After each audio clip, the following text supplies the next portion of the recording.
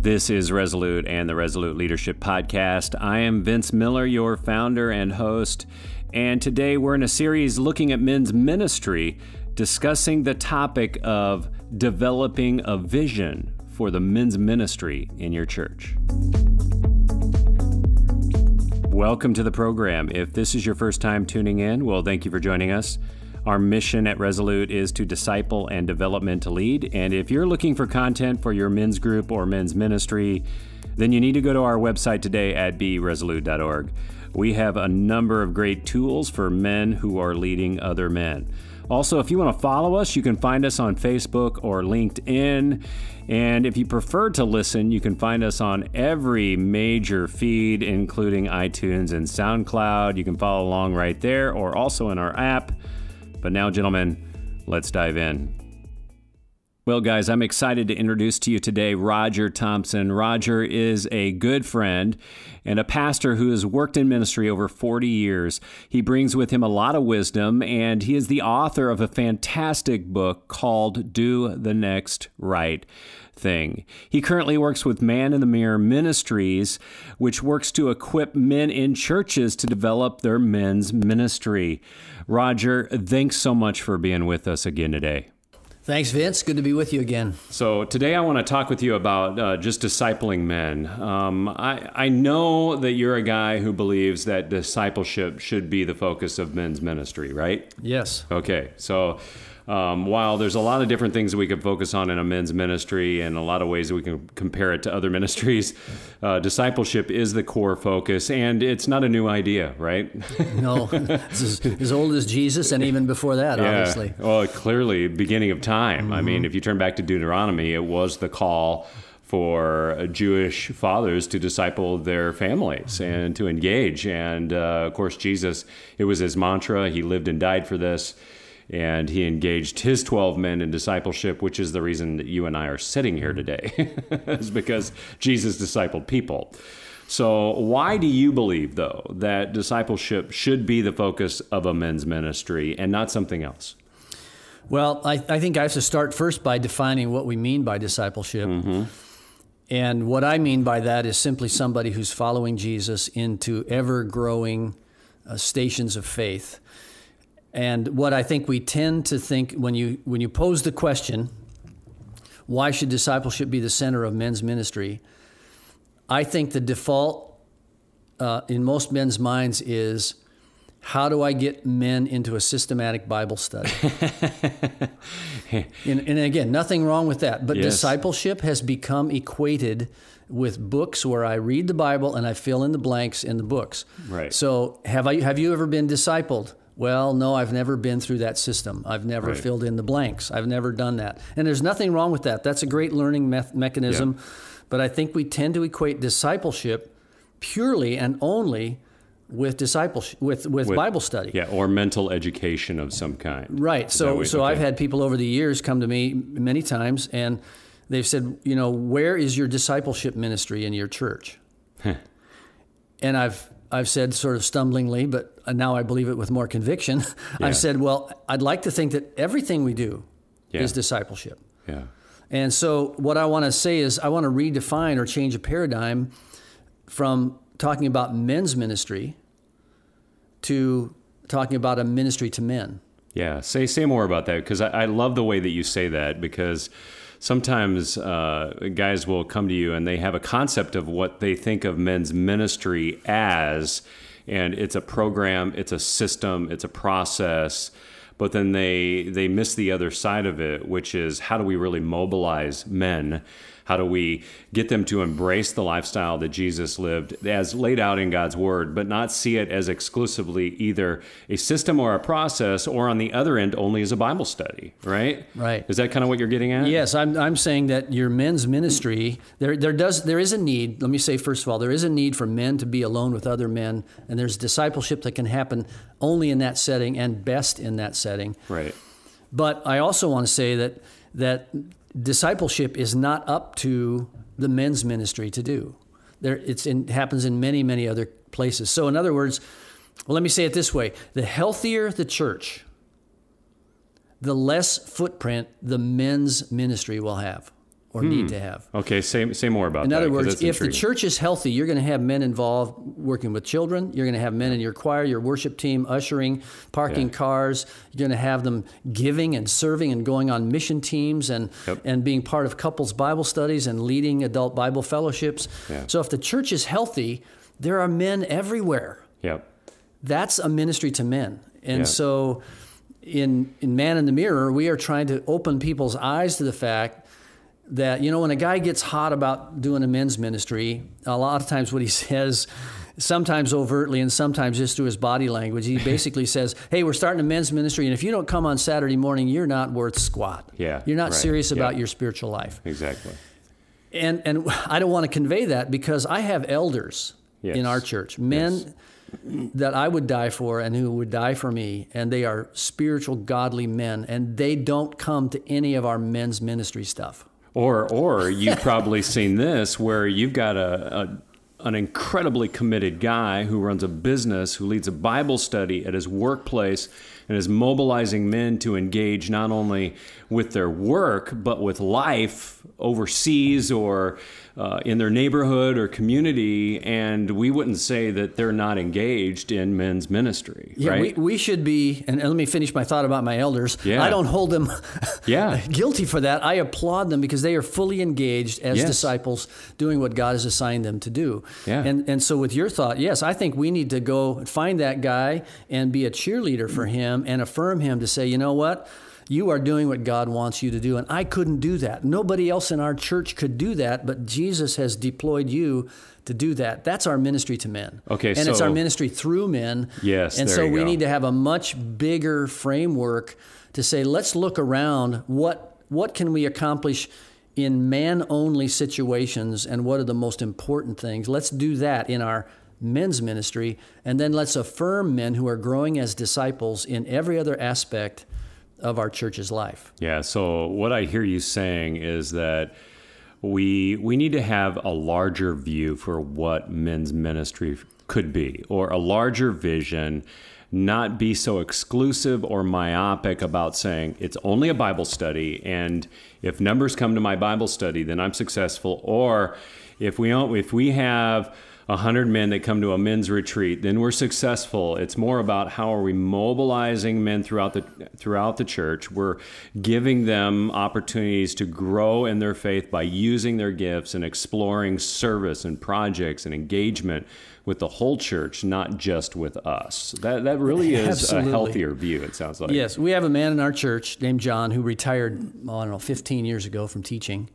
Very vigorous guy, and his ministry was to our church camp, where there are hundreds and hundreds of first-time decisions for Christ made every summer, and thousands of rededications. And John started taking trips to Trout Lake to do building up there, and he's probably got 30 men in our church who go with him. It's very quiet. It's under the radar. They go up there and they do tremendous work. They've given literally millions of dollars of free labor, skilled labor to this camp, where children come and are saved and discipled.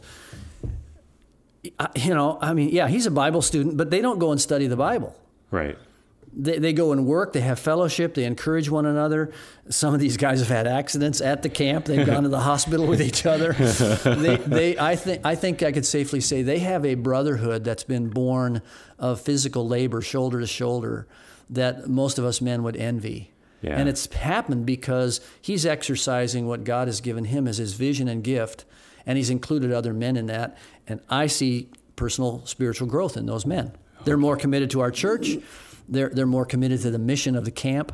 Yeah. And I think they're more committed to each other as a result of that. That's so funny because I think I know a little bit of that story. I've actually heard that told up at Trout Lake Bible Camp before. Mm-hmm. Funny thing was I spoke at a men's retreat this last week at Camp Victory, if you're familiar with that, in Zumbretta Falls. Mm-hmm. And they had just finished building a dining hall. It's brand new. And the contractor was out there, and the camp director came into the hall and said, the guy who built this is right outside. Tell him thank you because he built it on his own dime. It's incredible. Built it on his own dime with volunteers. Yeah. And I looked at it. I mean, we're talking about $1 million facility that he built on his own dime with other guys that were out there laying stones and finishing the woodwork and laying the carpet. And I'm like, yeah, that is ministry. And it's not only ministry to men, it's a men's ministry that actually is mobilizing the forward movement of the gospel in amazing ways, because I was eating in a facility with other men that needed to hear about Jesus Christ, along with all kinds of other kids and children and adults and families that were being changed by that. I think that's a bigger vision for men's ministry than probably we care to embrace sometimes. And the way that stays on track is that the pastor or the leader sees what's happening and reminds that guy, thank you for serving Jesus in this way. Because it's easy for us to substitute, sweaty hard work from the worship and service of Jesus. I remember an incident out of Everybody Loves Raymond, where his father is an usher at the church. And these ushers are in the back room, and the only reason they're ushering is so that they can avoid the service. Exactly. Well, that's not the kind of labor we want to affirm. We want to affirm you're not building log cabins to avoid other work. This is your spiritual worship. And I love to come alongside men and say, Don, thank you, because in your serving Jesus in this way, you made it possible for these things to happen. And all of us kind of lose sight of that. We lose sight of what our ministry does for others. And we have a great opportunity to encourage men in their discipleship by doing that. I wonder, Roger, if we don't really need to embrace this new vision for men's ministry. It's not really new, but in our time, in our culture today, this sounds like it works, right? It works for men in their time, in their place, with their gifts, facing some of the challenges we talked about last time and the problems that men have regarding competency or their gift that they bring to bear to the kingdom, or the way that they lead, or how they engage, or the time they have. It sure sounds like to me, if we could cast a bigger vision for what our men's ministry looks like, not exclusively as a Bible study or as a single event, then maybe we'd create broader engagement. I know you're seeing this work at your church because you lead there, but have you seen this work in other churches across our country? Oh, yes. I think that there are many churches that are, maybe they just need to rename it or refocus on it, but there are many churches that are very successful in reaching hunters or fishermen or softball players or basketball kids. And it's not viewed as men's ministry, though. It's viewed as sort of an offshoot of something. It's viewed as fun or whatever. But I think we need to affirm that, these things can be used as doorways to discipleship. And, on the other end of the spectrum, many churches are mobilizing men in things like Stephen Ministry to go to hospitals and care for others, and to be that listening ear, to help NGOs and nonprofits in ravaged areas like Houston and Florida and places like that. I think we need a much bigger vision for those of us who are leading to go and affirm those men and just remind them and refocus them on why they're doing this, and thanking them for serving Jesus because of what it means to us. I don't know what you think about this, and maybe this would be a good place for us to close. Maybe I'm opening up a big topic, but we'll see. I kind of have felt like, and I know Man in the Mirror teaches this as well, that the engagement of a pastor, of a men's leader, and of a men's team is a powerful, can create powerful movement in a church.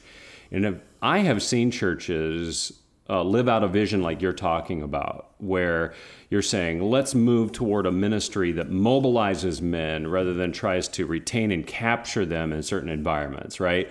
But I know that there is something powerful when you have a senior pastor who understands this kind of a vision and a passionate men's leader who wants to spearhead it, along with a team of other men. When they get this, they start affirming this, and it seems like you're kind of moving with the stream a little bit more, and then that stream turns into a river and it starts to embrace a little bit of a new vision.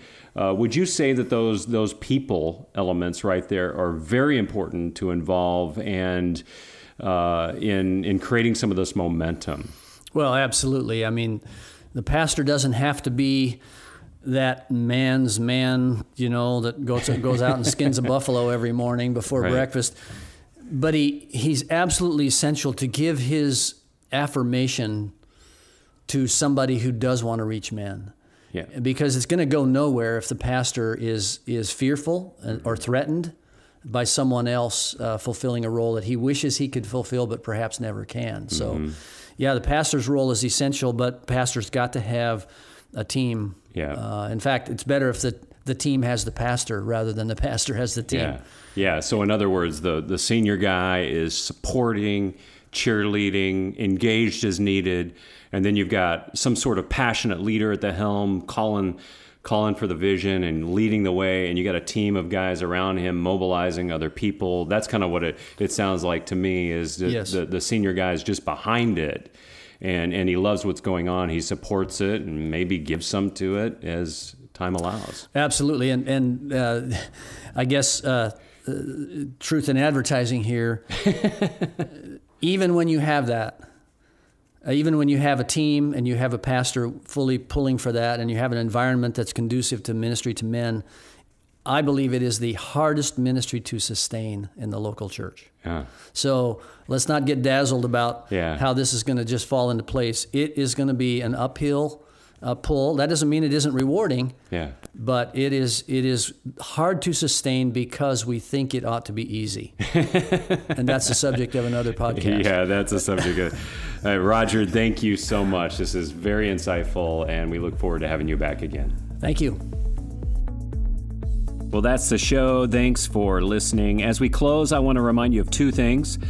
First, Roger Thompson is hosting a No Man Left Behind seminar in the Minneapolis-St. Paul area. So if you live around here and you're looking for a tool to equip you to lead the men of your church, you have to go to this event. It's called No Man Left Behind. It's a 1.5-day seminar that will train you and give you time to plan, discuss, and consult with your leadership team, and it will leave you with a game plan to reach all of the men of your church with powerful vision and a sustainable strategy. There's nothing like this on the face of the planet.